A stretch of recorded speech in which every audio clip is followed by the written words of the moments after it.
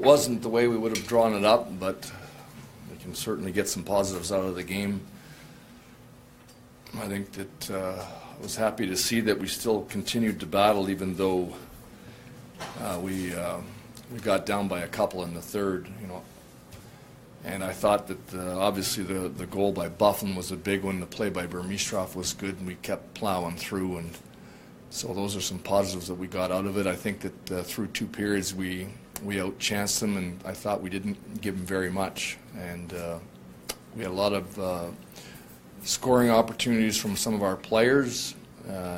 It's nice to see Jokinen get an opportunity at the end and contribute, because he's had some good chances. I thought tonight he had some real good chances. And happy to take the win.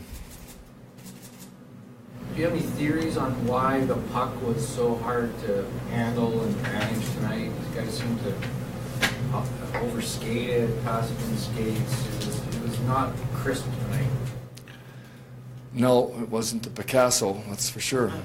You know, but you know, you're going to have those nights, and I think what you have to do is you kind of have to try to get a grip on things. I mean, it wasn't ideally what we would have liked. You know, what I did like that we had some time left in the game, and we didn't sit and dwell on the negative and sit and you know, beat ourselves up and think, goodness me, we've let this thing get by us. So we found a way to get one on the power play, which really helped us, and then we got another one, and then, you know, we got back in the game. And so, you know, from that standpoint, I think that that's a good sign for us. I think we all know that it wasn't an ideal game for us, and it's not the way we would like to play, and it's not, you know, you don't want to do those things, but hey, that's what you get in these games. You know, you got to remember that